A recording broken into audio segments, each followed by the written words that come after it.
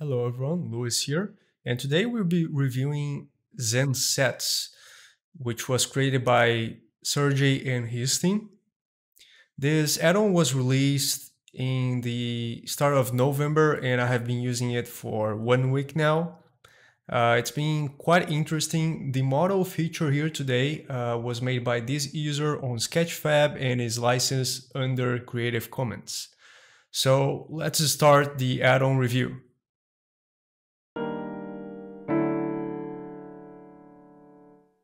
Overall, the total size of this add-on is 70 kilobytes, which is very light and loads super fast. With the addition of proprietary images and branding assets that are referenced within it, the code structure is well written and respects the base Blender API without any external calls or weird workarounds. The hotkey defaults are not intrusive, so I highly appreciate their consideration here. As always, you can remap them depending on how crucial this feature set may be for your workflow, with exception of only one catch, but I will get there. There is also a compact mode, which shrinks your buttons to make the UI a little bit more slimmer on the end panel. And there is also a link for documentation on their site in case you want to learn from there. You can access it only on edit mode. So you enter edit mode, go to the end panel, and there you have it, ZenSets. It's quite straightforward. So basically you have sets and you have parts. The difference between them is that parts can have inclusions within themselves, in sets can't. So you can have sets inside sets per se. But overall, you can kind of segment your selections, save them, and reutilize your selections anytime you want. So it gets stored similar to the stashing system on Mesh Machine, for those that are familiar with that.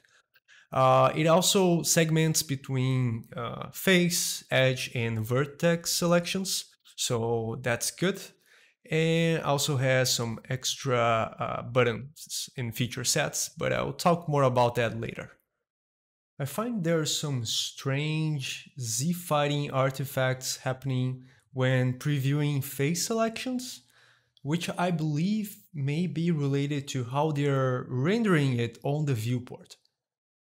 The tools section is very self-explanatory and I won't be diving into it, but you can basically split into objects and generate random materials to make ID maps later.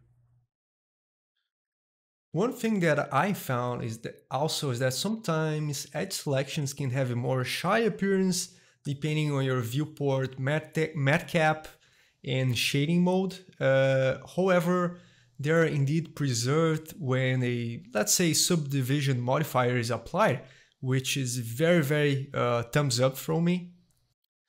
Another very important and curious thing that distinguishes this aside from, let's say, vertex groups is that selections are indeed preserved after change in the topology. So like auto-merging vertices and things like that. The main pie menu can be accessed by holding Ctrl-Alt-D, and it has the display button on the bottom row. Once that is activated, you can, let's say, hold Ctrl-Shift wheel up or wheel down to cycle through set types. And if you hold Ctrl wheel up and down, you cycle between the sets within that type. Now, don't take me wrong, I think this implementation is interesting and it's very similar to how ZBrush does it. But the problem here is that you really can't change these hotkeys within the settings menu. Lots of experienced users, including myself, really like having Ctrl mouse wheel up and down to shrink and grow selections. So it's personally conflicting with that assignment, and that can possibly be fixed by developers in the future. When we talk about selections, It's important to say they're a very broad subject, and the main Blender core developers already have plans for updating and now with the Geometry Nodes project alongside everything nodes. Maybe the functionality between object and edit mode becomes even more blurred as add-ons and tools evolve. However, they are still very distinctive in important areas. I believe the future is add-ons not only solving technical problems, but also creative ones. Maybe I'm getting out of scope, but one day I'll be interested in features like assigning specific materials based on object density, size, or even distribute values to assist in composition with selections per se. Back in 2.79, we had a add-on that I reviewed 2 years ago by Benjamin Sounder, and that was discontinued, but it basically allowed for previewing UV areas within the model just by hovering over the islands. And that was very interesting. Like that's the stuff that we need Blender to do more and to really assist in becoming a tool for not only experienced users but basic users alike.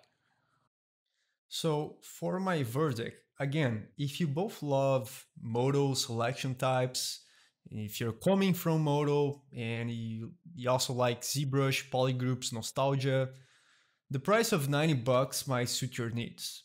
Just stay aware the viewport can become very rainbow in nature, and that can be a double-edged sword sometimes. I'd love to see this improved upon on the future, and I see it as a good complement to Zen UVs. So far, it delivers what it promises, and I'll be looking forward to new releases. So, is this add-on valuable for you? Let me know down in the comments. Clarifying that the links on the description are of affiliate nature, so they help offsetting my production costs and keeping this channel alive. If you also want to support me checking out my Gumroad store, I have cool Blender themes there, and talking directly to me via Twitter. So yeah, that's it for today. I'm signing out. Until next time. Bye.